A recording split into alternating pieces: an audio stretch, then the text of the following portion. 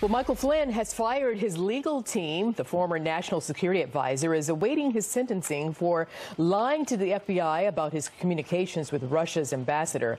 Now, this comes after a new voicemail reveals that an attorney for President Trump asked Flynn's lawyer for a, quote, heads up if any information that might be damaging to the president came up.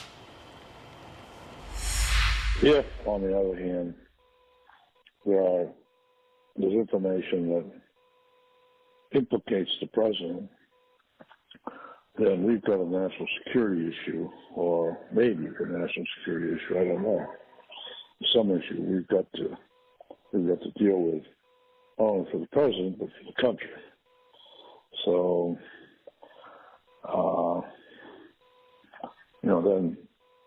then we need some kind of heads up, just for the sake of protecting all interests if we can, without you having to give up any confidential information.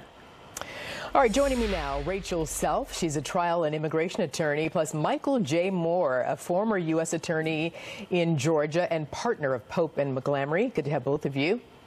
Good to be with you. Thank you. Michael, you're up first. What does this move tell you? You know, there's nothing particularly odd about changing lawyers midstream.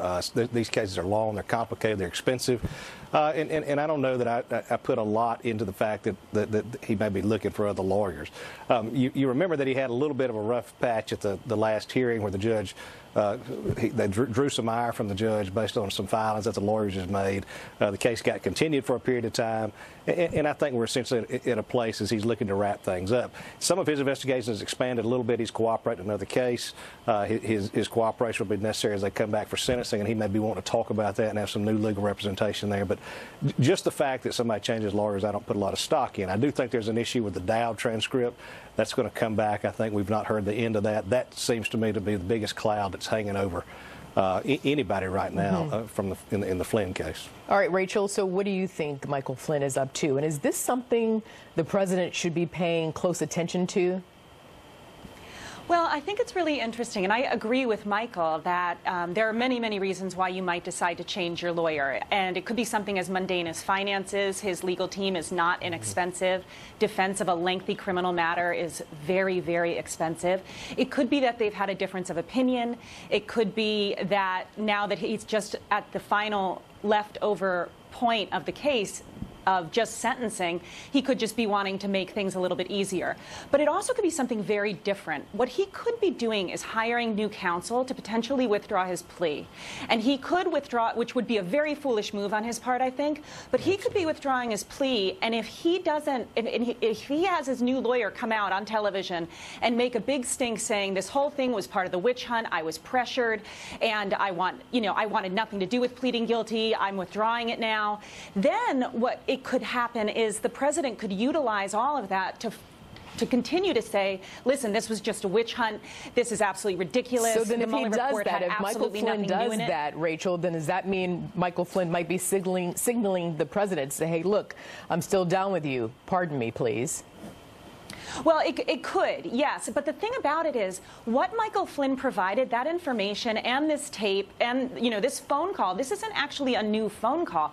This existed. It's part of the Mueller report. It was part of the special investigation. But now it's out in the public, and that's what makes it a different. Well, this is why it needs to potentially get spun, right? And it can be spun in a way where the president can utilize it to, rile up the base and get everybody behind the fact that this whole thing was just a witch hunt. Or it could be used in a different way. And if Michael Flynn comes out and he does this, and it becomes a tool in the president's arsenal in the 2020 election, he will be able to pardon him. But if he pardons him for stuff that's already out, it's almost like if people are concerned that there's a pardon happening that's not appropriate, it won't hold the same weight as people might think that it would. All right, Michael, so listen, I think Rachel's saying that the voicemail may not be a thing, but I think you say it could be a thing. So for those looking, Michael, for a smoking gun in one of the 10 obstruction of justice questions raised in the special counsel report, is this it, the audio from Trump personal attorney John Dowd? It could be, and let me just say that if there's some kind of message there to Mike Flynn by Dowd that's given it Trump's direction that somehow he should not cooperate, that he should just hang tight, that he should just be a good soldier and carry on and kind of fight the fight for the president, then that's a problem, and that's going to be considered conduct that the Congress can look at if they're going to impeach.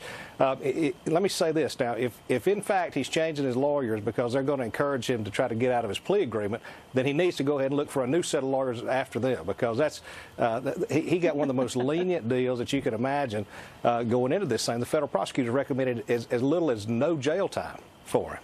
For somebody who was right in the middle of this. That's right. That's right.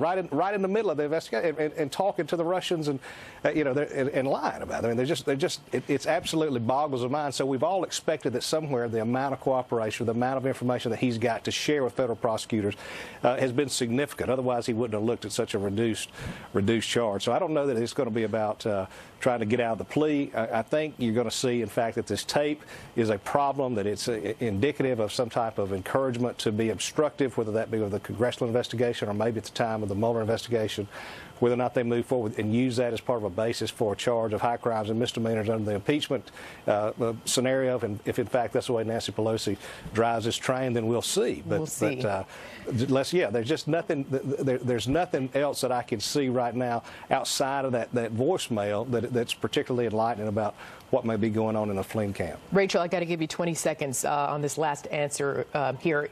As investigations of the president and his campaign continue, I mean, do you have any specific expectations in terms of outcome?